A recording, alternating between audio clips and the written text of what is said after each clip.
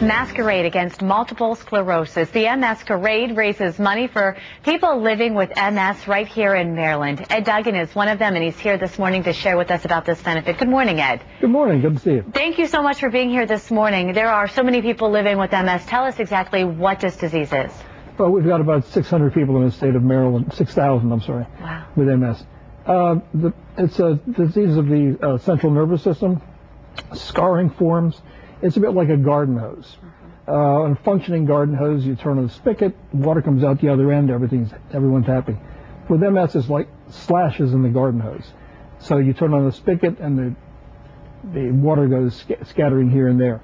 My brain tells my legs to work, but the message gets scattered all around. So, what is it like living with MS? It's a mixed curse.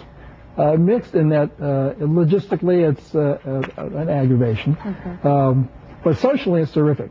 You meet some wonderful people. I mean, I got involved with the MS Society many years ago to meet some of the researchers and other stakeholders with the condition, and this certainly paid off in a big way. And you guys are really doing big things, too, including the MSquerade, which I love the title, and I know it's going to be a lot of fun. Coming up, not this weekend, but the weekend after, correct? Or March 4th. March 4th. Okay. So tell us about what is happening at this event and why it's such a big deal. Well, it's all a big fun event, actually. No, I've been guaranteed no speeches, no lengthy speeches, no lengthy words, none of that sort of stuff.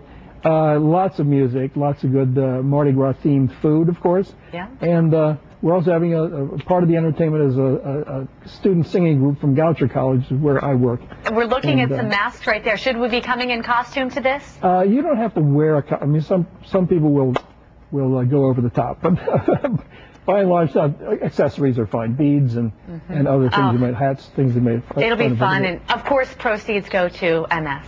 Go to the MS Society, and in fact, a lot of it will come back to Maryland to support the MS clinics at the University of Maryland and the hospital, and also Johns Hopkins. Ed, thank you so much. We can't wait to be a part of this. It's going to be a great time. Thanks for coming in this morning. Thank you so much. For more